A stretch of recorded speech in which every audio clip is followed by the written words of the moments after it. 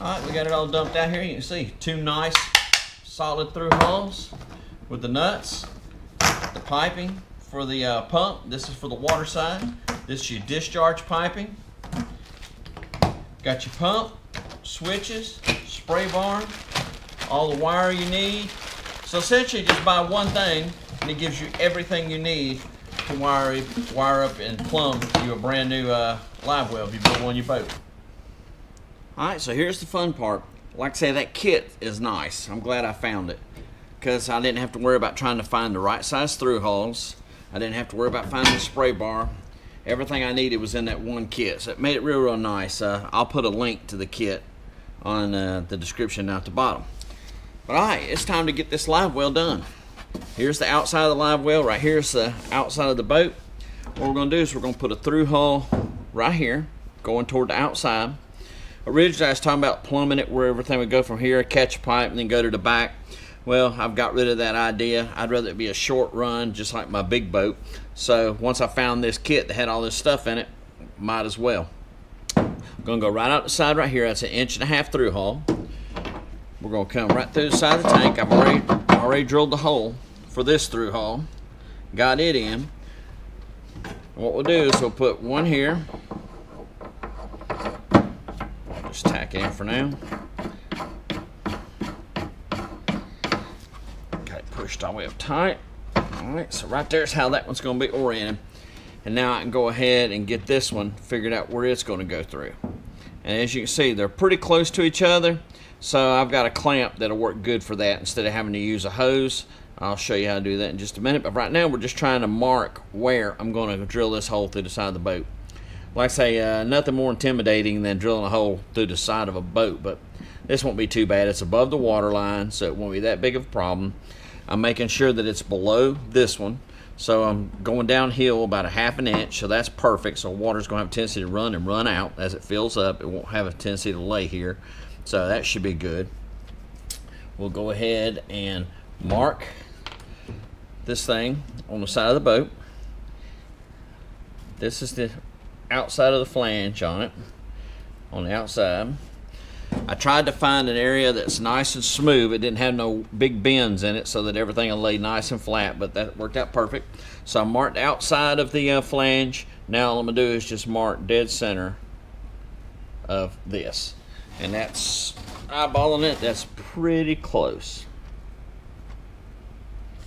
So what we'll do is we'll go ahead and drill a 3/16 hole right through there, and that'll be the pilot hole, and then we'll drill it from the outside back toward this.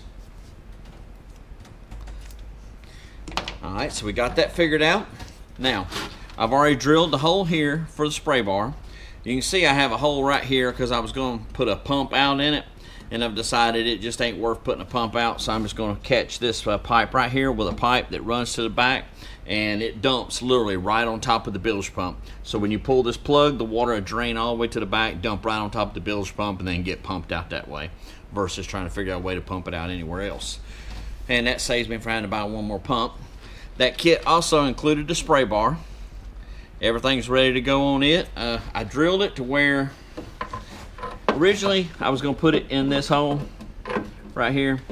The only problem with putting it in that hole, it puts it about 3 inches off the edge here, and I know what ended up happening. I'll end up throwing a fish in it from up front and snapping it off. So I'd rather it be protected. So I went ahead and drilled an 1 1/16 hole up underneath this lip right here, and we'll go ahead and get that installed temporary. So there we go, and that way it sprays and it won't be to where I can hit it. It's covered, it's protected. So that thing there should last a long time. Should never have to replace it. And we're just going to catch it with a water line coming from the back. It's going to have its own separate pump. There's going to be no sharing pumps. So I've got a 750 gallon pump into this one, and I've got a 500 gallon pump into the back one. Reason why I went with 750 on this, because it's pumping the water about 15-16 feet total. So that way it gives it a little bit extra power to get the water pushed up here and have a little force going in the tank.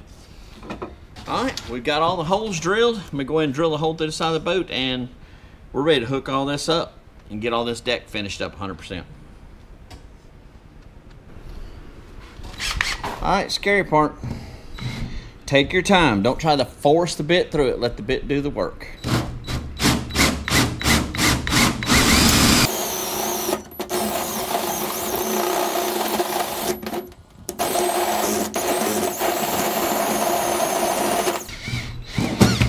There we go. Big old hole in the side of the boat. Now we slap this right in here, just like that. It's gonna work out nice. The way the water, when it comes out of the overflow, will just run right out in here. I'll go ahead and stick this 3/16 rivet back in there, and we'll be good to go.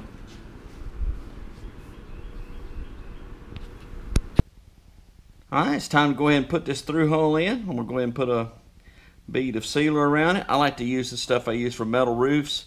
It dries not hard, but it dries firm, and it'll stretch a mile. Another trick you can use, anytime I do one below the water line, I always take an O-ring that's big enough to slide over the threaded part, stick an O-ring on first. If this is below water, I would. Stick an O-ring on it first, and then when you put the sealer around it, what'll happen, when you put this thing in, the O-ring will actually cause it to stand out about a 1/16, maybe even a light 1/8 of an inch away from the hull.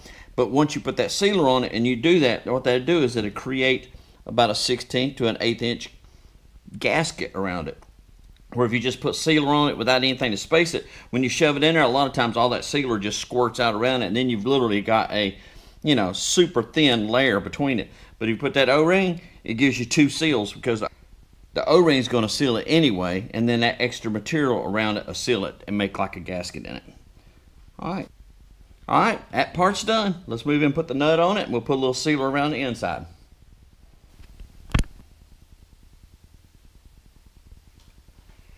You can see where the sealer oozed out around it anyway, so this really ain't necessary, but I'm going to go ahead and do it anyhow. Better safe than sorry. Plus, that little bit of sealer in there will help prevent this thing from ever trying to back off. But it is soft enough that if you ever need to take it off, you can.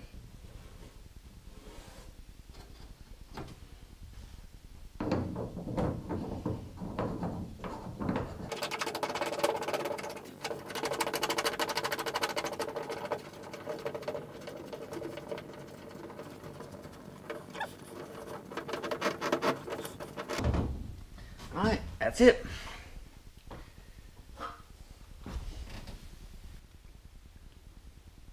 Alright, now that we got that one done, it's time to go in and install the through hole coming from this side. And you see when it goes in there, it's going to be really, really close to that one. So what I'm going to do, I'm going to go ahead and use this right here. Instead of using a hose, this is made for plumbing purposes. It'll last forever for the most part. It's made out of a good quality rubber. And it'll slide right over the two of them, like this right here. I'll go ahead and put it in there, and it's got just enough flex that I can pull it up and clamp it down, and it'll give me a good watertight seal. And it'll also give a nice little vibration damper. We'll go ahead and get the sealer on this part right here and go ahead and get them clamped in. Alright, just like before, put a small bead around the inside of it.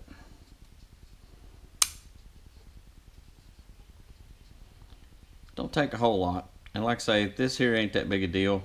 Ain't gonna have a lot of pressure on it.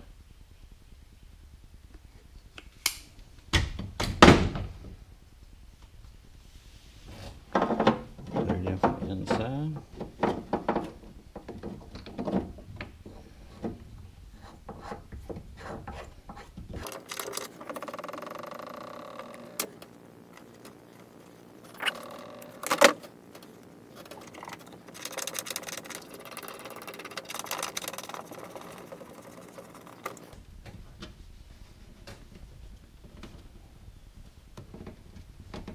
There we go.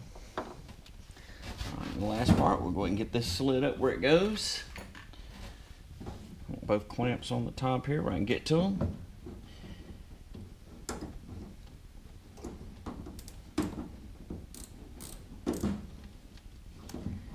Get right where we want it.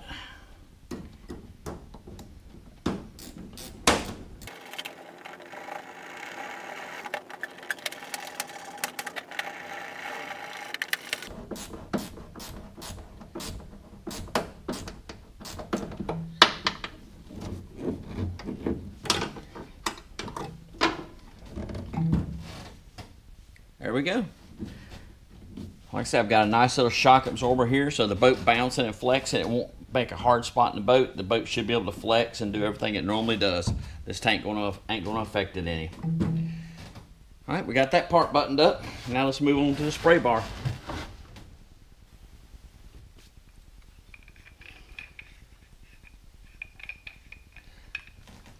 Essentially, we're gonna do the same thing with the spray bar. Just put us a little dab of sealer around it, stick it in.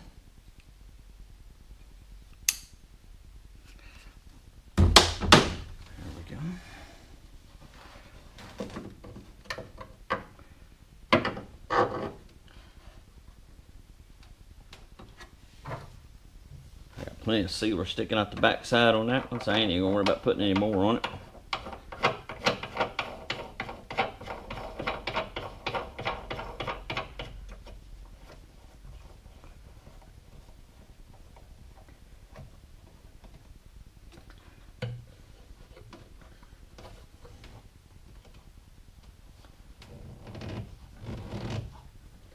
There we go.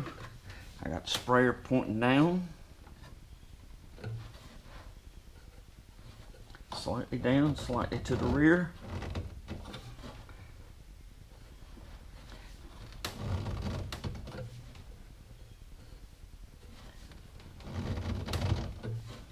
Alright, that should be perfect.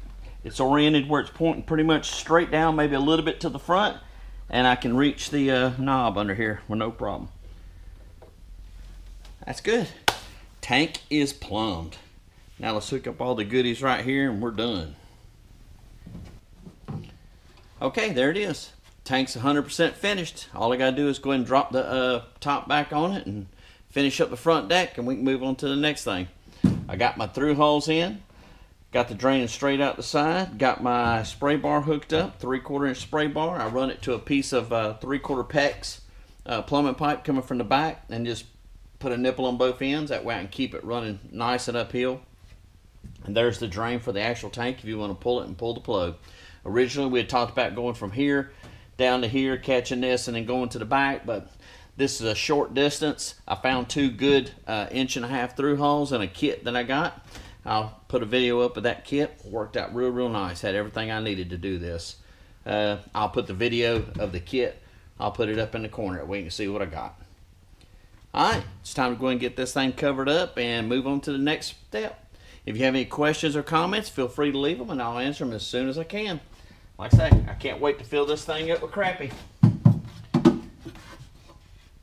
Talk to you next time. Stay tuned.